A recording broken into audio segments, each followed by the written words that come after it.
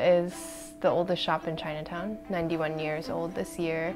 It's been in my family for 5 generations. So started with my great-great-grandfather who came to America as a merchant. He opened it in the 1890s, and it was originally across the street where it was more of a general store. They also had like medicine. You could go there for like postal service. But then he moved it across the street to a bigger space in the 1920s, which is where we are today.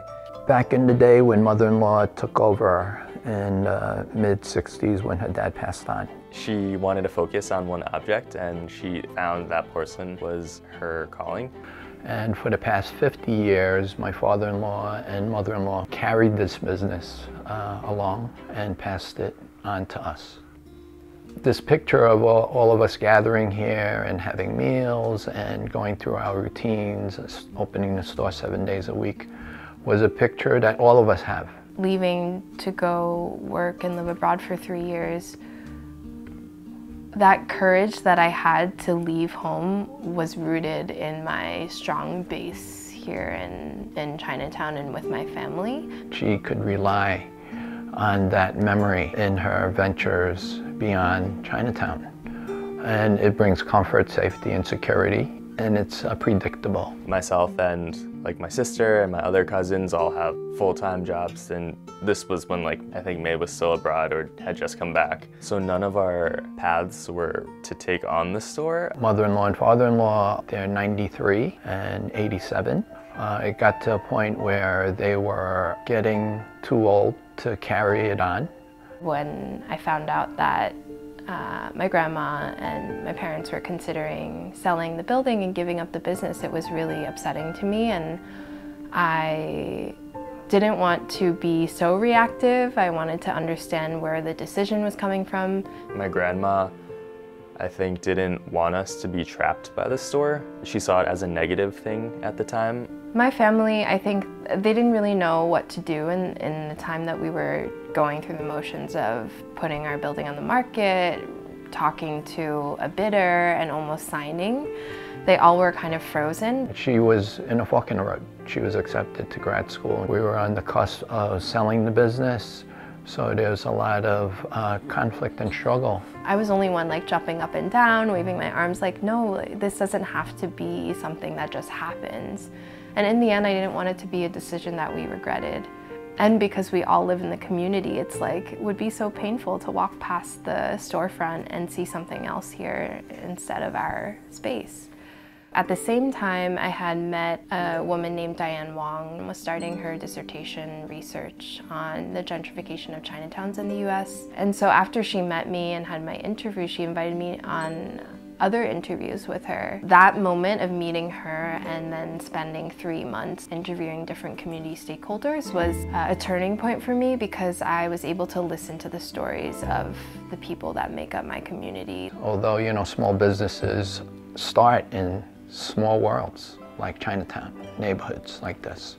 How do you sustain it is that, you know, you continue for as long as you cannot, and if there's an opportunity for those to return like Mei, you offer them that option, and if that's not their wish, you move on. That's basically the way of the world. Because for mom and pops to start a business in New York City, a gentrified New York City is very difficult. Expenses are very high, you don't have much money, and it's great risk. One point that comes to the forefront of my mind is just all like these hipster locations that are opening up in Chinatown. While they're very trendy, they don't help sustain the Chinatown community. The visible changes are making people really nervous. I think it's tough. Older generations are stubborn in their ways. They don't see the value in changing the way that they're doing things because it's been working for so many years. And for me, I mean, it is challenging to work in a multi-generational space and to say, no, I think that we should change this, or I think we should use social media, or I think we should get a website, and to sell it to my 86-year-old grandma who is like, I don't know what that means.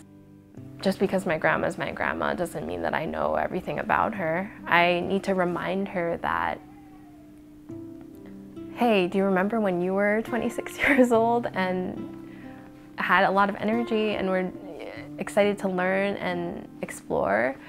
And to also remind her of how she started taking over the business. She reached a similar turning point with her family and the business in 1964, and none of her family members wanted to keep the space, but she was the one who said, no, I want to keep it, I'll take it over. And so we have that relating point, and to figure out the commonalities between our experience is where the generation gap closes, right? But it's just a matter of reminding her and telling her, like, no, I'm here for you. I'm here every day. Don't worry, you know, things like that.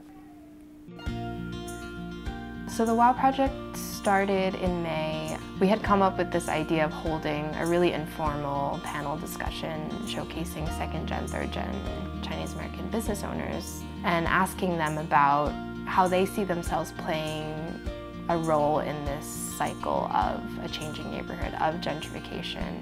We want to make sure that the future of Chinatown is in our hands versus people from the outside coming in.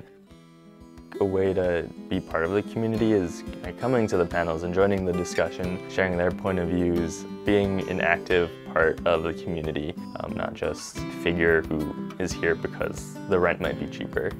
Do not put yourself to sleep to cope with the world, because you have feelings, you have passion, you have interests, you have hobbies, you have an opinion about what's going on. I don't want for us, Wing On Wo and the WOW project, to forget that we are a shop in Chinatown, but we also exist in a larger space too, and what that means against a larger context, because our work is more powerful in that way if we're able to connect with other people. It's about incorporating everyone into the truth about living together, not separate.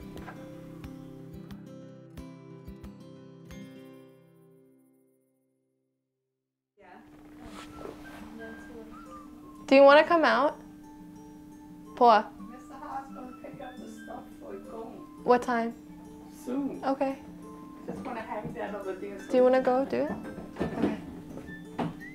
When are you gonna be through? Almost. You're up next, you know. That's what you think.